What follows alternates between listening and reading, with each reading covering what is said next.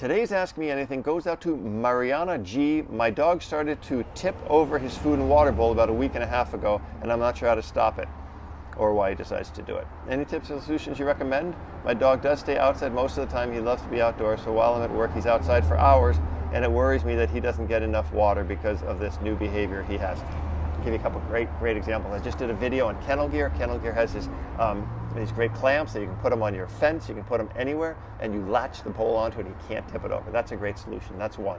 Two, there's non-spill bowls you can get that are kind of like oblong shaped, and they don't really tip over as well. He might still do it. The other thing you can do is if you have a spigot outside, you can get a little a Lixit attachment and you screw it onto the spigot and he can just lick, and that's it.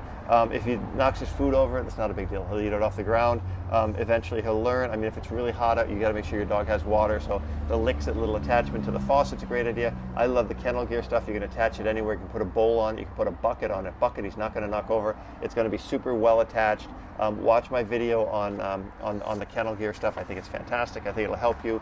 And the other thing you can do is you can have somebody check in on the dog, but I don't know why he's doing it. I really don't. I could be a psychic and kind of give an answer, but I don't know. I really don't know. Got a question? Ask me anything.